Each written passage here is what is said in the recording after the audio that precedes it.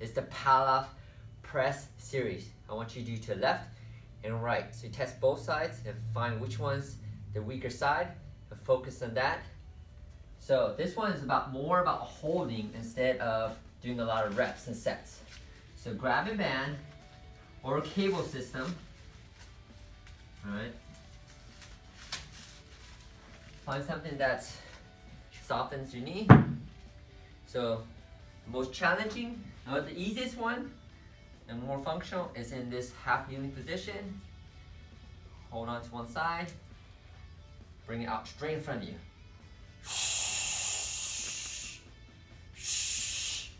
Okay, grip tight, reach out, not through your thumb side, but through your pinky side. Common compensation is you stick your butt out, which will load up your joints, your hip joint and your spine, so you don't want that. All right, and another compensation is to lean back or to kind of shift your weight. Hips over your knee, stand and maintain while breathing.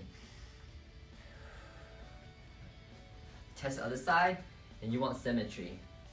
Next, Pallof press, but in a more upright, challenging position called split stance.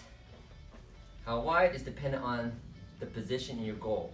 So if you're a batter, so is the stance as wide as your bat. Okay? So this one, load your back leg, let your back leg do the work. Same thing.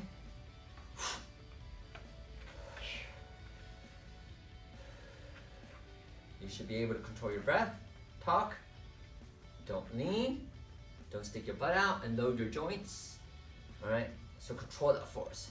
If you're doing that and you're having a hard time breathing, or you're compensating, lower your weight. Reach, grip tight, reach through your pinky ring side, not here, but here.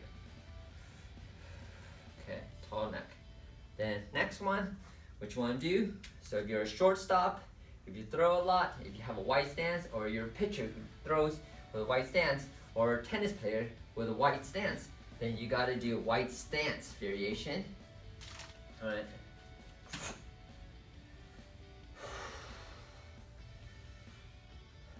Breathe. Okay, the same checklist. Wide stance, Pallof press. Be able to breathe.